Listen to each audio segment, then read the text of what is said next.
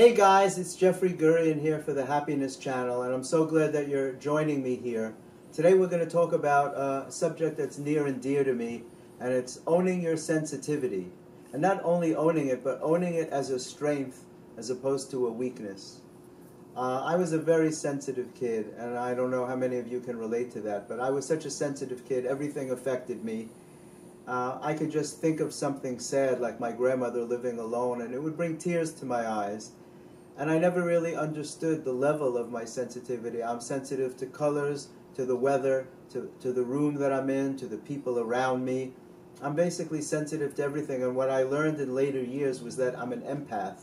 So I feel what you feel. There was a time in my life when if I was with you and you were sad, I was sadder for you than you were. I overfelt my feelings. I'm like an antenna for feelings.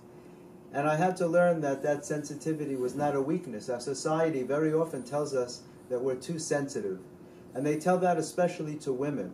Women are gifted with a sensitivity that often feels like a burden. It feels like a weakness instead of a strength. And our society gives them the wrong message, which is one of the reasons why there are many more women patients than men who suffer with stress-related illness. My sensitivity overwhelmed me as a child, and as I grew up, I had to learn how to deal with it. At a very young age, I decided I wanted to be a doctor, but I was concerned because I felt that I couldn't handle life and death situations, and so I decided that I would be an orthodontist. I wound up being a cosmetic dentist, and then a professor at NYU in oral medicine and orofacial pain. Because the worst thing that could happen is somebody's tooth would die, but it wouldn't be the whole person, and I figured I could certainly handle that. And I had to learn through many uncomfortable experiences to learn to own my sensitivity and use it as a strength in my life.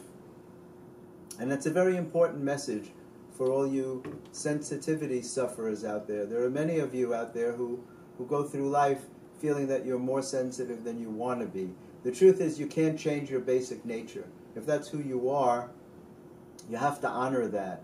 The idea is to censor your life and not allow people in who don't understand your level of sensitivity, because sensitive people draw many people into their lives, and very often they can try to manipulate you because of your sensitivity, because people very often take kindness for weakness, which is absolutely the wrong message.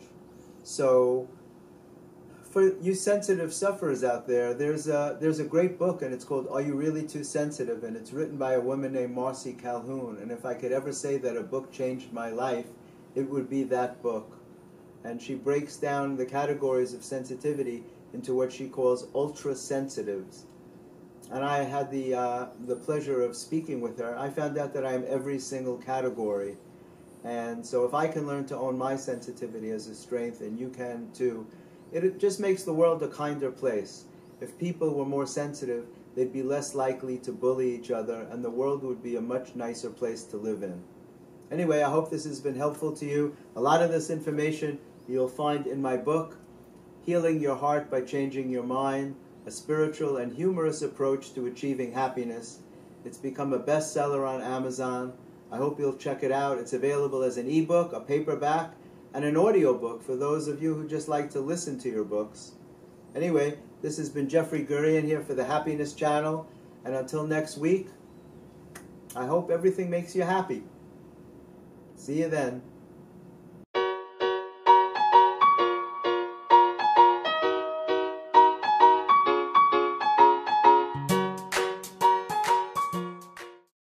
Hey guys, thanks so much for watching the Happiness Channel. I really appreciate it. I hope you got something out of it. If you want to see more of our videos, please click on the boxes on either side of me.